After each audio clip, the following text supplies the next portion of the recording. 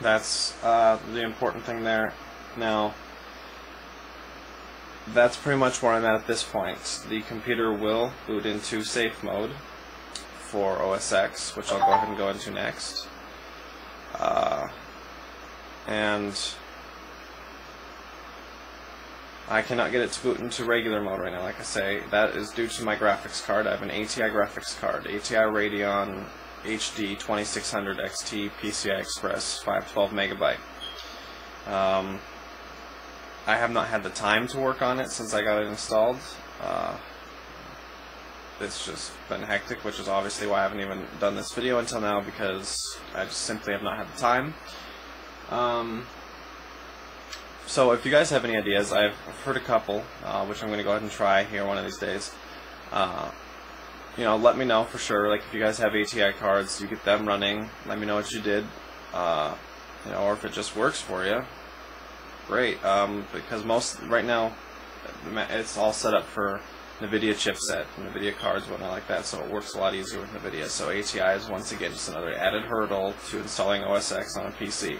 AMD being the first, well actually PC being the first, AMD being the second, ATI being the third. Also, something else to note, my computer does have two Ethernet cards, one of them being a NVIDIA chipset Ethernet, the other one being a Yukon.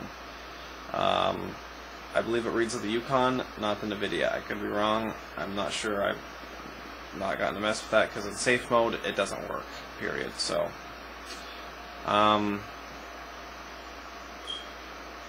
yeah, that's pretty much it. So we'll go ahead and boot it into safe mode now, and I'll show you that a bit. I'm not going to be able to log in because I don't have my USB keyboard here right now, but I'll show you that it does boot into safe mode, and that's really the point it gets to. I can log in and use it in safe mode, but it runs not very well because obviously nothing's loading really.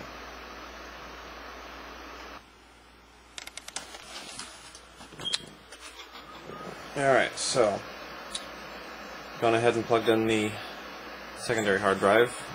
Main reason I have my OSX hard drive unplugged, or had it unplugged, was because I installed Vista recently, and Vista installer was getting lost in that drive. Once again, not allowing me to install. I don't know why I am having all these issues, but I am, so whatever, I just unplugged it. So, okay, so we're into this screen now. We go ahead and select hard disk. Once again, I get here by pressing F11, but on some other motherboards it's some is delete, some is F1, some is F12, mine's F11. I'll select my 40 gig. If you have more than one hard drive and you're not sure which one to select, the easiest way to tell is by the model number. In this case, I have two different brands, so that makes it even easier. I have my Western Digital, which is my main, and my Master, which is my secondary. But in the model number, right here, the 40, that is a 40 gigabyte hard drive, and or possibly even the 4K right here. This is my main, which is a 320 gigabyte hard drive. So that's the easiest way to remember. So since I want my 40, select it.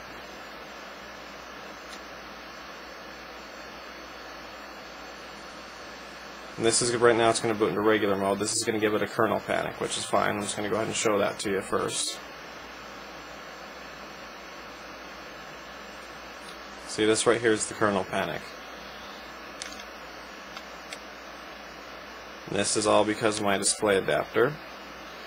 Because right there, display family unknown.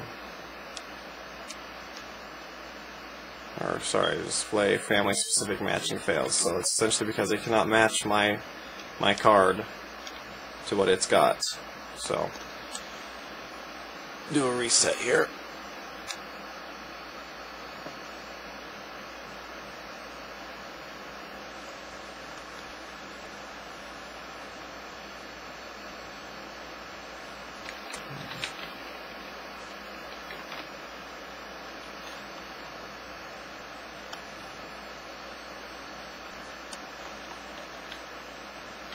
Alright, so this time I'm going to hit F8. That'll give me my boot option. To boot into safe mode, it's -X.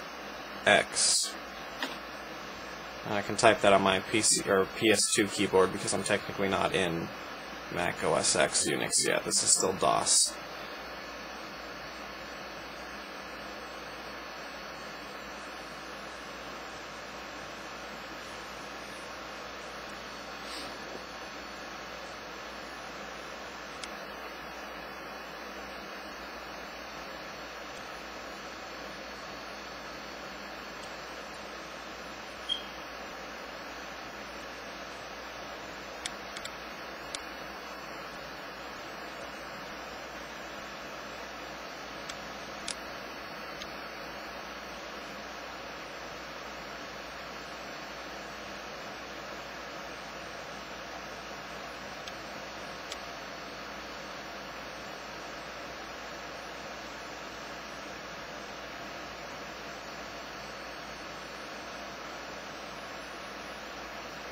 This is a normal boot time for a Mac, so this is all usual. Because I've actually seen a Mac Cube running OS X boot the exact same way, so it takes about that long. In fact, I think the Cube took longer.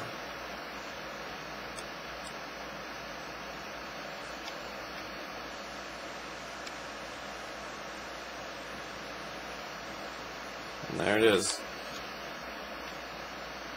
It is in safe boot.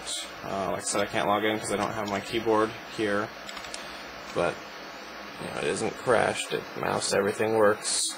That is pretty much essentially it. Like I said, this is where I'm at. It boots in safe mode just fine. I don't have sound or anything like that. It should work because my motherboard has the AC97 audio chipset on it, which supposedly natively works because that is supposedly what's on the boards.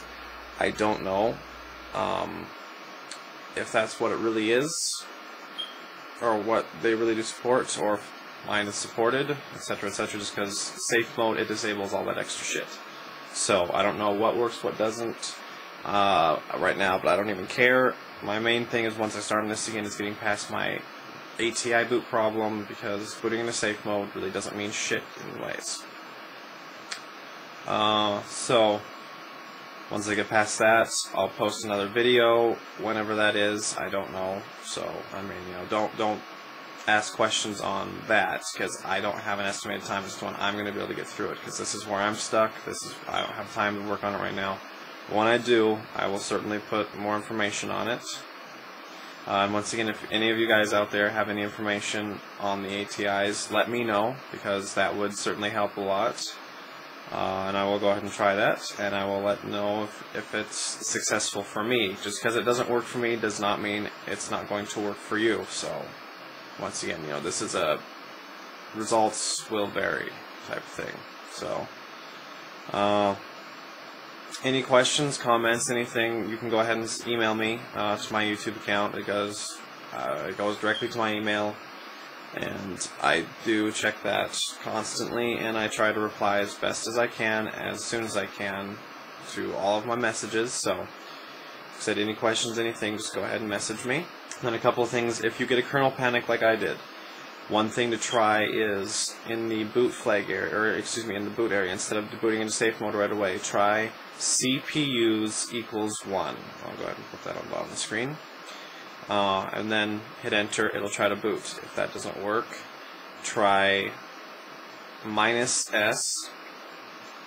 And if that doesn't work, try the -X for the safe mode.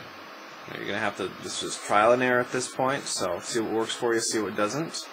And, you know, let me know of any successes that you guys have.